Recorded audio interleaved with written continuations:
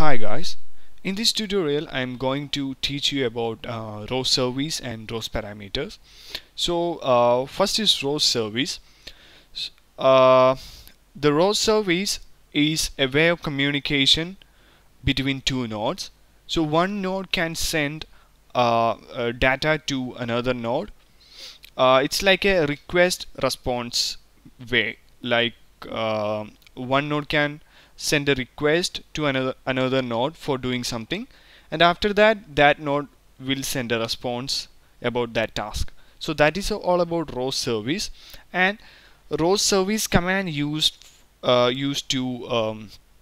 uh, to get the information about the service, and using ROS service we can call a service, and you will get the a type of the service, and you can find a particular service, and you can print the service ROS RPC URI using this command. So let me demonstrate the command.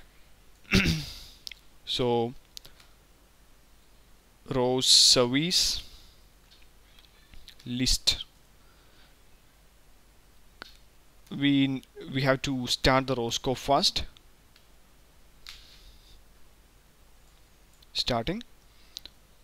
Then currently there are only two service. So let's start a node, ROS run. The first node, ROS turtle sim, turtle sim node. So it show a turtle. Then let's check the ROS service. See, a lot of service. These are the additional service: clear, kill, turtle, set pen. See, that is shown here. And we can test each command. So what is ROS service type doing? Just type ROS service type clear. So it print the type of service. It's empty. So that means there is no argument. We can directly call clear argument without clear service without any argument. So just call the clear service using ROS service call clear.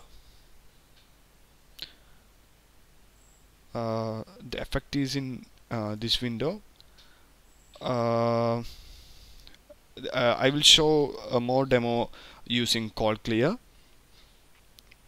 Then next command is spawn. It will spawn another turtle in the same window.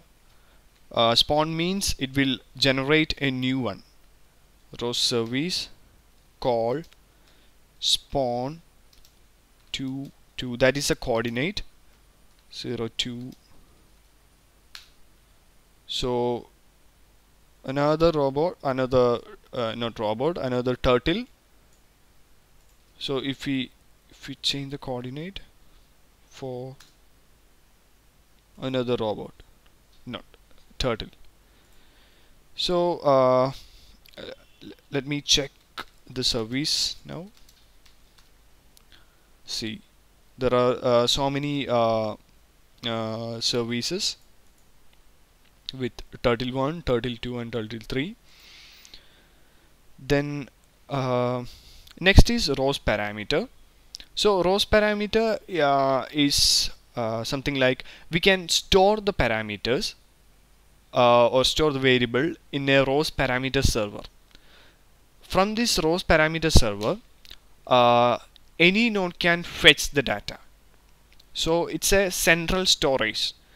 Anyone can set the parameter, and any node can access the value. So let me check the list of parameter.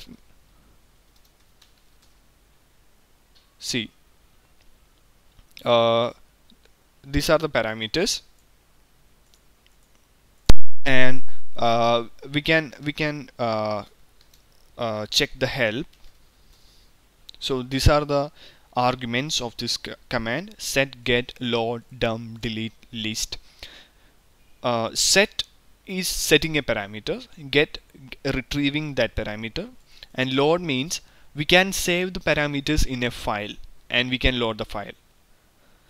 And next is the dump. Dump means writing the parameters to a file, and delete means deleting the parameters from the parameter server, and listing means listing the entire parameters. So we can do a demo. We can set the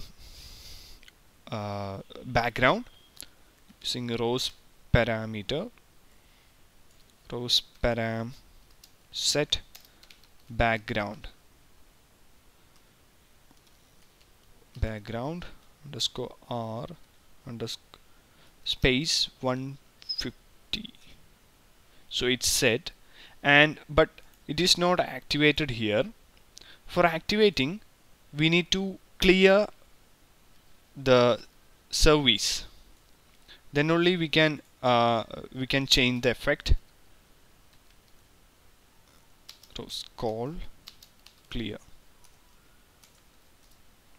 See, the color changed. So that is all about setting the parameters, and we can also retrieve the value using ROS param get background underscore g. So it's 86 now, and if we type ROS param get slash, it will display 255 86 150 etc etc. That is the BGR value. And next is ROS param dump and ROS param load. So we can write the parameter to a file using dump. ROS param dump lentin.yaml. So it's wrote into that file. Just open that file. So these are the parameters, and load using ROS param load lentin.yaml. It's loaded, and yeah, that's all about ROS parameter. In the next tutorial, I'm going to teach you about RX console and RS launch. Thank you.